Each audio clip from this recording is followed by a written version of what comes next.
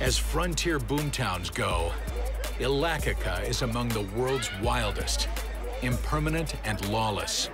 Since sapphires were discovered in Ilakika in 1998, the place has gone from 60 people to 60,000 people, a boomtown, just out of control and growing like a weed. And for the town's hungry gem dealers, every day is a hustle. So before Ron and the team buy anything that even resembles a gem, they want to get a first-hand look at the quality of gemstones coming out of the local mines. The sapphire fields of Ilakika fan out across thousands of square miles and produce 50% of the world's supply. Life in these mines can be a place of life-changing fortunes or violence and hardship. Seeing it brings a whole new dimension to a stone's true worth. Everybody that buys a stone should probably understand where it comes from. Indeed, I think that, you have to understand this is the source here, and it is very primitive, very hard work.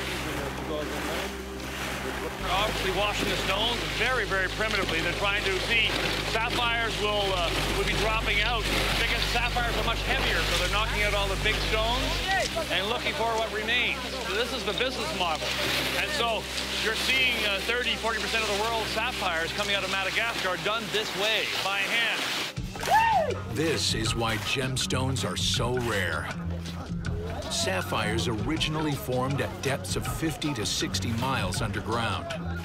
And it's taken 15 million years for erosion to bring them to the surface.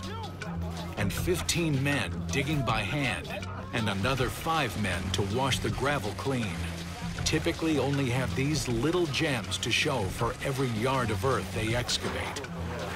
But it is a good living. All right, these men are making 3 times the national wage. And actually, if they find a big stone, they get a cut of that as well. 2 or 3 of those is all they're really expecting. The weight of this is almost, you don't expect a hell of a lot more weight to come out of a square meter. You want better stones, but this is already a gram, right? Yeah. It's already a gram, and a gram and a half is commercial. So big stones are very rare. Every people they think, oh, there is big stones that come out of the mining every day. No. Yeah. Most of the mining everywhere, most of the production is very small. Yeah. Very tiny. The big stone is the cherry on the cake, Yeah, exactly, yeah. And crazily rare. So a big stone is so rare. It's taken Ron, Bernie, and Diane 2 days and hundreds of miles to prepare for their first gem deal. 1 million, 2 million, 3 million, But there 4 are still million. 2 currencies circulating in Madagascar. 7, 8, 9, 10. So any confusion will be costly. If you're talking Ariari, you half it and take off 3 zeros. But if you're an FMJ, Then I double it. Oh, God. There's going to be problems. the process of gem buying, you have to be very confident, almost overconfident. And so once you're, rattled by the money, once you get rattled, it becomes a strategy. The mob feels it. This much money invites trouble. Day. Hey, all right, finished. And night. Watch the cars, for God's sakes. I hope the drivers are watching the cars. Whoa. But with any luck, a tiny rock can turn into a small fortune. No, it's too flat, too purple. You can't cut it. The local dealers know that the hunters will use all their skills to get the best price. Oh, this is gonna go dark. And Ron, Bernie, and Diane know that at some point, someone will try and trick them into buying a fake stone. No, arrête avec ça. Arrête. Stop it. No more. Ça, c'est fini. The sellers are beginning to crowd the table. This is when Ilakika becomes dangerous. If they can distract the hunters, grab something, hurry them, mistakes happen. It can be a risky thing to face. Yeah, well, we have to sort of relax a little. Everybody's pressing the table, the chaos is starting to rise and the security is breaking down. Mobs are tough, so I'm sensitive of when things are going awry. And I know when people get together, they don't usually have spontaneous acts of altruism. I'm just not afraid. Je m'excuse, mais je veux pas. If I was afraid, they could tell. I'm not afraid. This is up. Why are they on the inside? Hey, all right, finished. We're gonna finish. No more, okay? Oh. After the mob cools down, Bernie scores in his hunt for blue sapphires. I want to do more business with you, so I'll give you your price. Yes, I give All right, you. done. Okay? Yes, yes.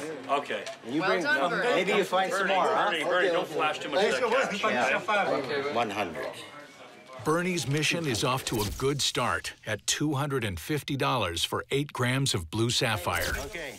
And once he's cut and polished them, he may stand to make $7,000 US.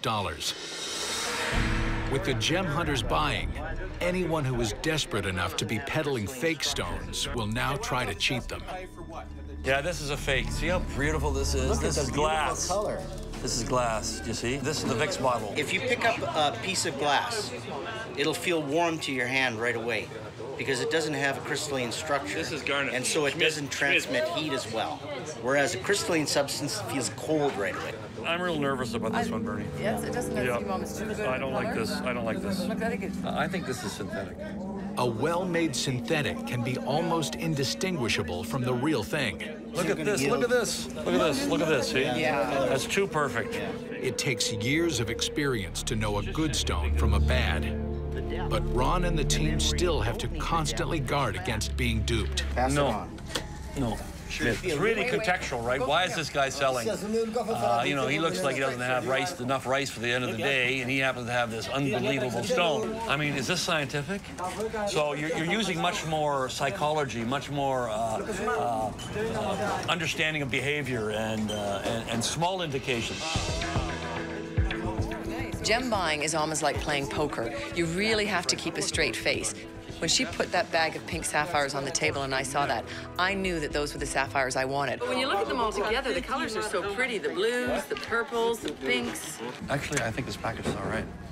But the price has got to be right, eh? Encore? Voilà? 8 millions. Arrête. Commence pas.